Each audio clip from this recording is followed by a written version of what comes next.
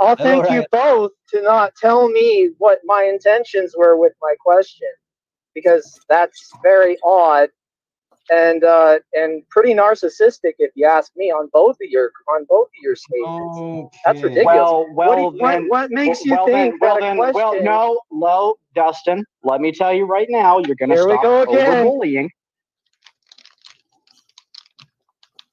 The way you're going, I was about to say that Lucky will kick you out soon. No, I had quite enough of that. He's going in circles. He is rejecting every answer all three of us collectively give him, and he doesn't even understand basic 101 difference between work-based salvation and fruit of the Spirit. And until someone understands those two differences, you can't have a debate on work-based salvation. Amen. Guys, I just want to say hi. I'm sorry, I just got home from work, just got on here. I just need give me about 10 minutes. I got to feed some critters, and then I will join you guys back. And maybe you can fill me in on what all that was about. No need. No need. I don't need to know. I don't need to know.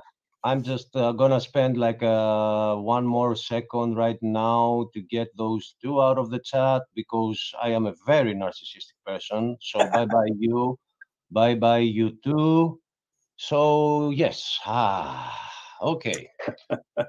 I see you finally saw it my way. Yeah. I mean, you have a gift, my brother, to see things before they appear.